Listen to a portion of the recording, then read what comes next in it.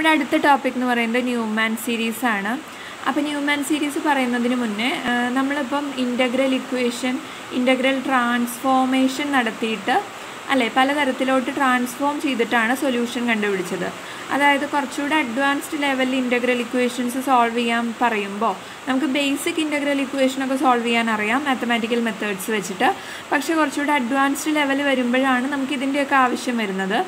അപ്പോൾ അഡ്വാൻസ്ഡ് ആയിട്ട് വരുമ്പോൾ നമ്മൾ ഒന്നില്ലെങ്കിൽ നമുക്ക് ഇൻ്റഗ്രൽ ട്രാൻസ്ഫോം, അതായത് വേറൊരു ഫോമിലേക്ക് മാറ്റിയിട്ട് അതിനുള്ളിലുള്ള ഫങ്ഷൻസൊക്കെ വേറൊരു ഫോമിലേക്ക് മാറ്റിയിട്ട് നമ്മൾ ഓൾറെഡി പഠിച്ചില്ലേ, ഇൻ്റഗ്രൽ ട്രാൻസ്ഫോം പഠിച്ചു, അല്ലെങ്കിൽ ജനറേറ്റിംഗ് ഫങ്ഷൻസ് പഠിച്ചു, അങ്ങനെയൊക്കെ നമുക്ക് സോൾവ് ചെയ്യാൻ പറ്റും. എന്നാൽ കുറേ ഇൻ്റഗ്രൽ ഇക്വേഷൻസും ഇങ്ങനെ ഇൻ്റഗ്രൽ ട്രാൻസ്ഫോം വെച്ചിട്ട് സോൾവ് ചെയ്യാൻ പറ്റാത്ത ഇക്വേഷൻസാണ്, അങ്ങനത്തെ പ്രോബ്ലംസാണ്. അപ്പോൾ ആ ഒരു കേസിൽ നമ്മൾ വേറെ കുറച്ച് മെത്തേഡ്സ് യൂസ് ചെയ്യും. അതിൽ മെയിനായിട്ടുള്ള കുറച്ച് general ടെക്നിക്സാണ്. First one Newman series. അപ്പോൾ അതിലെന്താണെന്ന് വെച്ചിട്ടുണ്ടെങ്കിൽ നമുക്ക് കണ്ടുപിടിക്കേണ്ടത്, ഇൻ്റഗ്രൽ ഇക്വേഷനിൽ നമ്മൾ കണ്ടുപിടിക്കാൻ പോകുന്നത് ഈ അൺനോൺ ഫംഗ്ഷൻ ആണല്ലോ, which is phi of X എന്ന് നമ്മൾ പറയും. അപ്പോൾ ദിസ് ന്യൂമാൻ സീരീസിൽ എങ്ങനെയാണ് സൊല്യൂഷൻ ചെയ്യണമെന്ന് വെച്ചാൽ ഇതിനെ in terms of power of lambda ആയിട്ട് എഴുതും, ലാംഡയുടെ പവറായിട്ട് എഴുതും. ഓക്കെ, അപ്പോൾ lambda is A constant and we can write this unknown ഫംഗ്ഷനെ നമുക്ക് ലാംഡയുടെ പവറിലേക്ക് കൺവേർട്ട് ചെയ്ത് എഴുതിയിട്ടുണ്ടെങ്കിൽ അതിൻ്റെ സൊല്യൂഷൻ കണ്ടുപിടിച്ചാൽ മതി. പിന്നെ അങ്ങനെ ഒരു മെത്തേഡാണ് ന്യൂമാൻ സീരീസ് എന്ന് പറയുന്നത്. അപ്പോൾ നമുക്കറിയാം ന്യൂമാൻ സീരീസ് എന്ന് പറയുമ്പോൾ സക്സസീവ് അപ്രോക്സിമേഷൻ മെത്തേഡൊക്കെയാണ് അല്ലേ. അപ്പോൾ അത് നമുക്ക് എങ്ങനെയാണെന്നിപ്പോൾ നോക്കാം. അപ്പോൾ എന്തായാലും നമ്മുടെ അൺനോൺ ഫംഗ്ഷനെ power of lambda where lambda is A constant അങ്ങനെയാക്കി എഴുതിയിട്ടാണ് നമ്മൾ ന്യൂമാൻ സീരീസിലെ സൊല്യൂഷൻ കണ്ടുപിടിക്കുന്നത്. അതിനോടൊപ്പം തന്നെ ഒരു കണ്ടീഷനും കൂടെ ഉണ്ട്. അതായത് എപ്പോഴാണ് ഈ ഒരു മെത്തേഡ് ആപ്ലിക്കബിൾ ആവുന്നതെന്ന് വെച്ചാൽ ആ ഒരു സീരീസ്, നമ്മളൊരു ന്യൂമാൻ സീരീസ് എഴുതില്ലേ, അതെന്ന് പറയുന്നത് കൺവേർജ് ചെയ്യണം. അതായത് നമ്മൾ മുന്നേ പഠിച്ചിട്ടുണ്ടായിരിക്കും കൺവേർജിൻ്റെയും ഡൈവേർജിൻ്റെയും ഒക്കെ കണ്ടീഷൻ എന്താണ് കൺവേർജിങ്, എന്താണ് ഡൈവേർജിങ്. അപ്പോൾ അത് നമ്മൾ മുന്നേ ഫസ്റ്റ് ഇയറിൽ മാത്തമാറ്റിക്കലിൽ പഠിക്കുന്നതാണ്. അപ്പോൾ when that series, Newman series converge ചെയ്തെങ്കിൽ മാത്രമാണ് നമുക്കിവിടെ ഒരു സൊല്യൂഷൻ, നമ്മുടെ ഇൻ്റഗ്രൽ ഇക്വേഷന് സൊല്യൂഷൻ കിട്ടുള്ളൂ.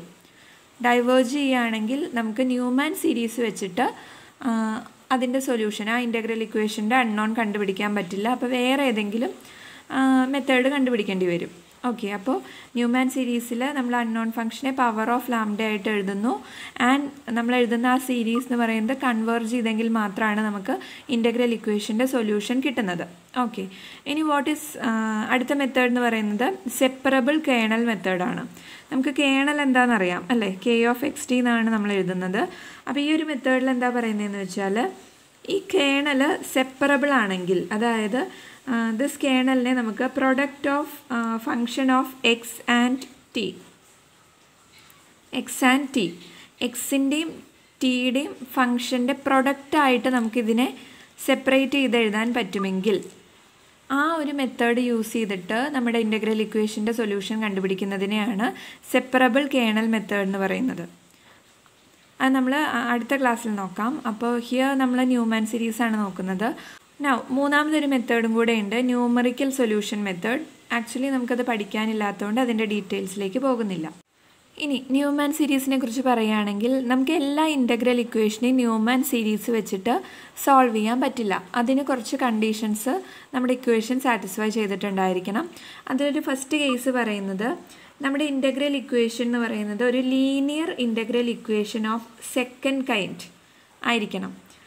അപ്പോഴാണ് നമുക്ക് ഈ സക്സസീവ് അപ്രോക്സിമേഷനാണ് നമ്മൾ ന്യൂമാൻ സീരീസിൽ യൂസ് ചെയ്യുന്നത് അല്ലേ.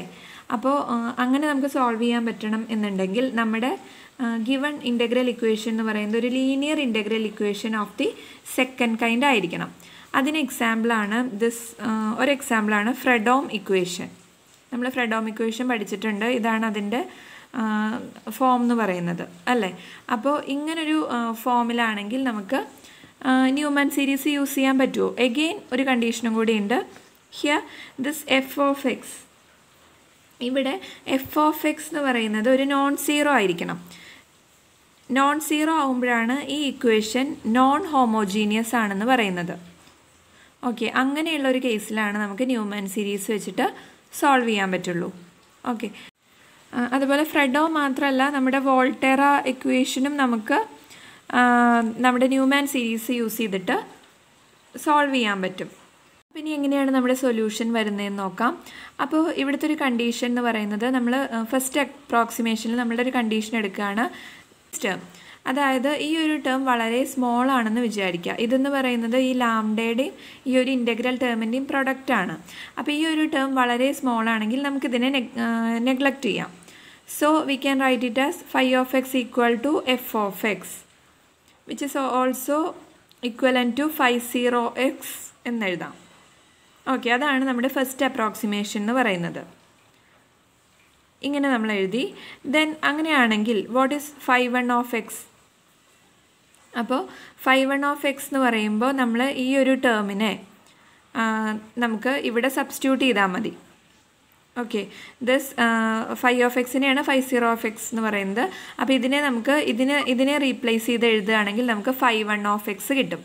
So we can write 51 of X equal to f of x plus lambda integral a to b k of xt this 50 of t dt. ഇവിടെ നമ്മൾ ടിയുടെ ടേംസിലാണ് എഴുതുന്നത്. ഇവിടുത്തെ വിത്ത് റെസ്പെക്ട് ടു എന്ന് പറയുന്നത് ടി ആണ്. So this is 50 of T D T. ഇങ്ങനെ നമുക്ക് 51 ഓഫ് എക്സിനെ റീപ്ലേസ് ചെയ്ത് എഴുതാൻ പറ്റും.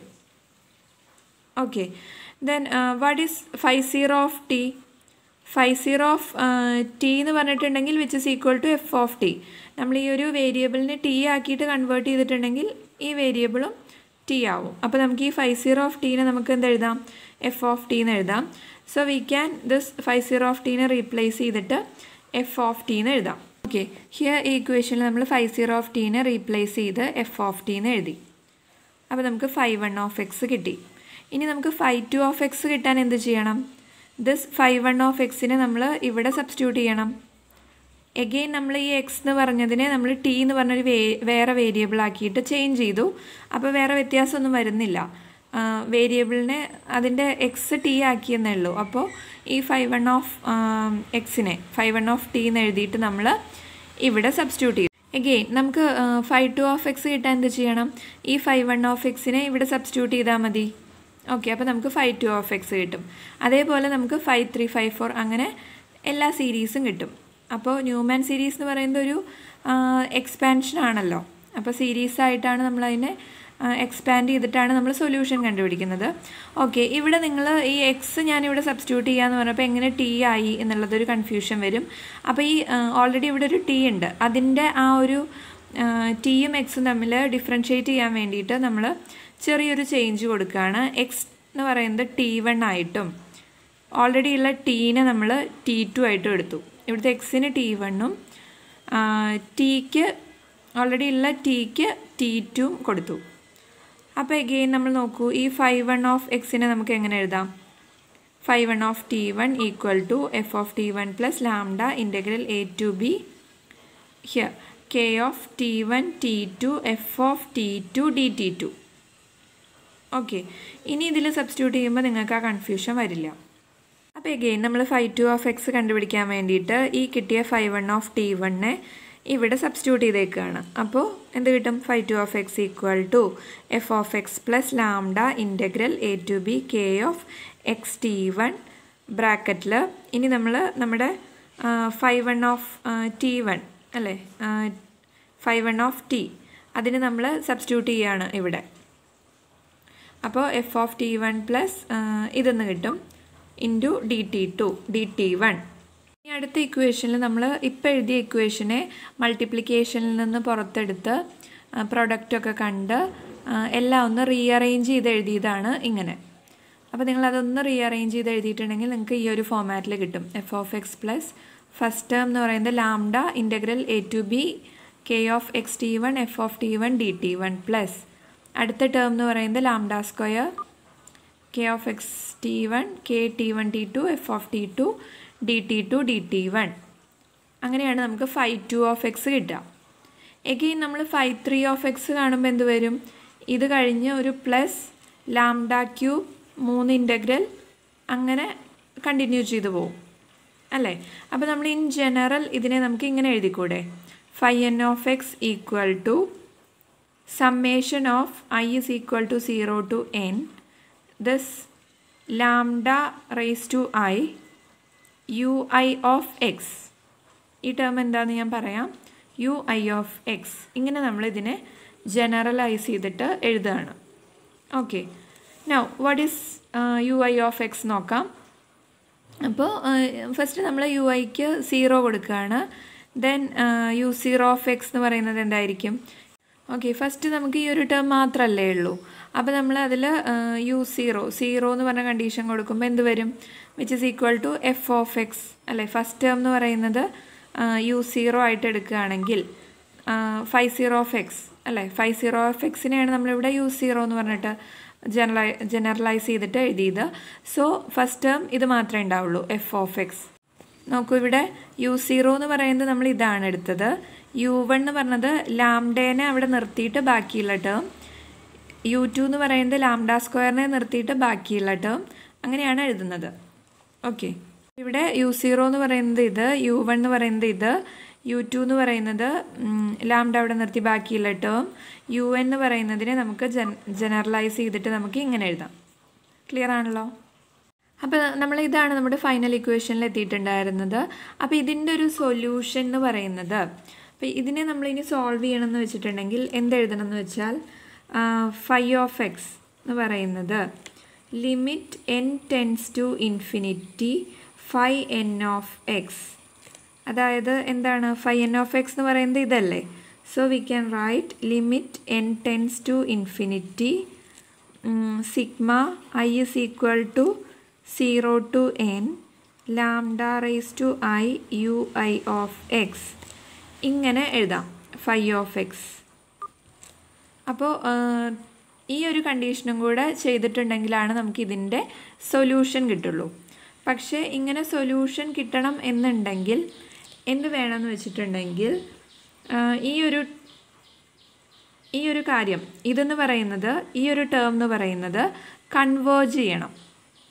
അപ്പോൾ ഞാൻ ഓൾറെഡി പറഞ്ഞു, കൺവേർജ് ചെയ്താൽ എന്താണ് കണ്ടീഷൻ, ഡൈവേർജ് ചെയ്യാൻ എന്താ കണ്ടീഷൻ, ഇതൊക്കെ നമ്മൾ ഫസ്റ്റ് സെമ്മിൽ പഠിക്കേണ്ടതാണ്. അപ്പോൾ എന്തായാലും ഇവിടെ ഈ ഇക്വേഷൻ്റെ സൊല്യൂഷൻ എക്സിസ്റ്റ് ചെയ്യണമെങ്കിൽ ഈ ടേം എന്ന് പറയുന്നത് കൺവേർജ് ചെയ്യണം.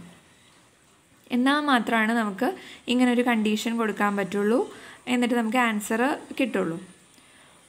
അപ്പോൾ ഇവിടുത്തെ ഒരു പ്രശ്നം എന്താണെന്ന് വെച്ചിട്ടുണ്ടെങ്കിൽ,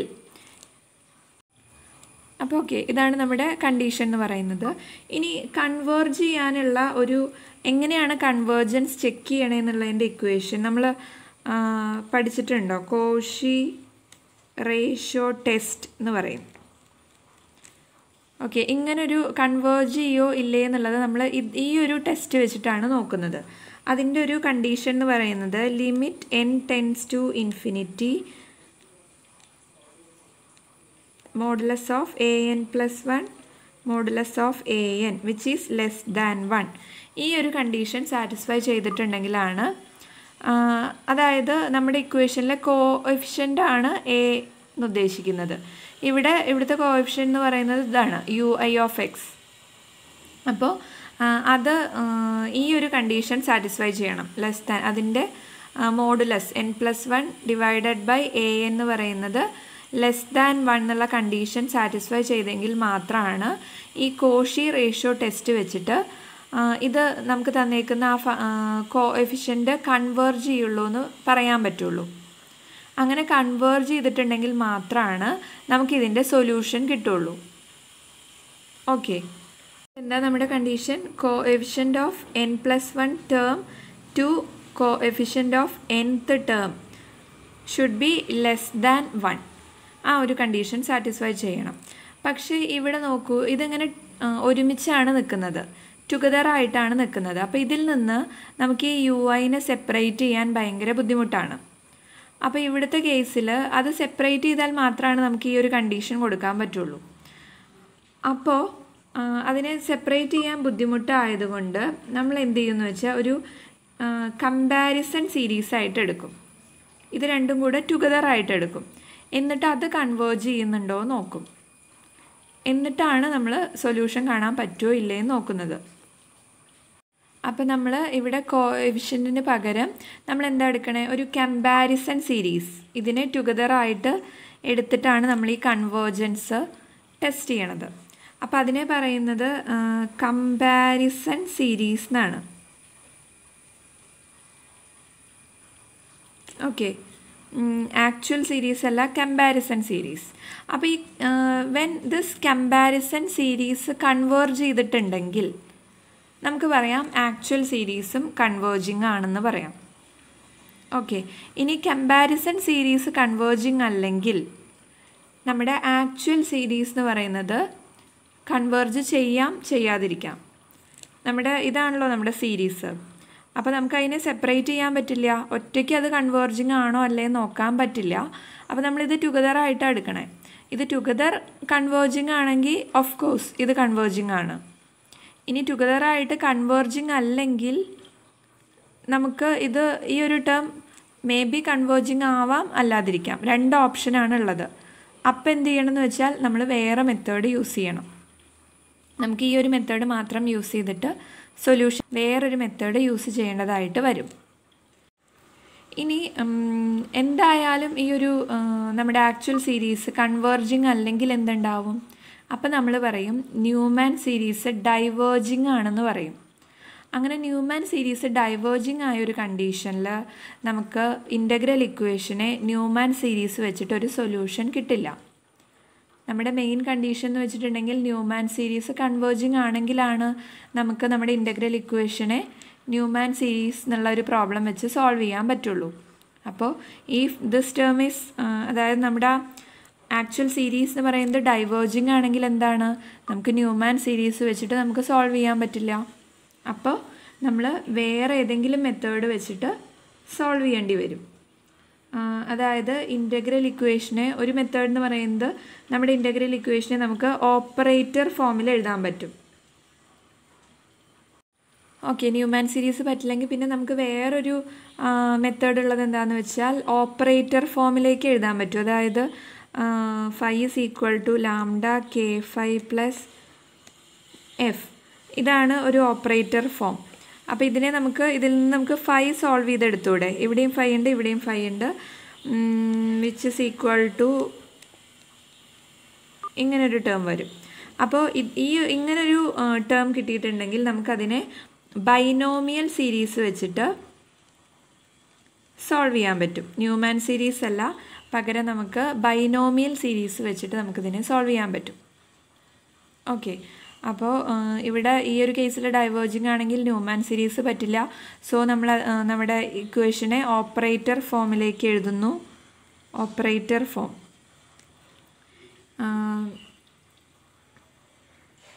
സോ നമുക്കതിനെ ഒന്ന് റീഅറേഞ്ച് ചെയ്തിട്ടുണ്ടെങ്കിൽ നമുക്ക് ഒരു ബൈനോമിയൽ സീരീസായിട്ട് റെപ്രസെൻറ്റ് ചെയ്തിട്ട് ആ തരത്തിൽ നമുക്ക് സൊല്യൂഷൻ കണ്ടുപിടിക്കാൻ പറ്റും.